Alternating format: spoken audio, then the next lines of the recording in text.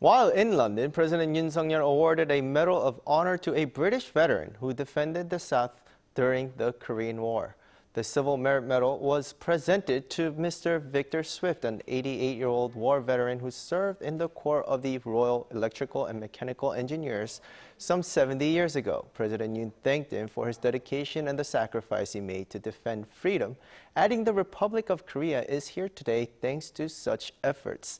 The South Korean leader is currently on a three-nation tour of the U.S., the UK, and Canada, which he said was very meaningful as the three countries greatly contributed to the fight against the communist invasion.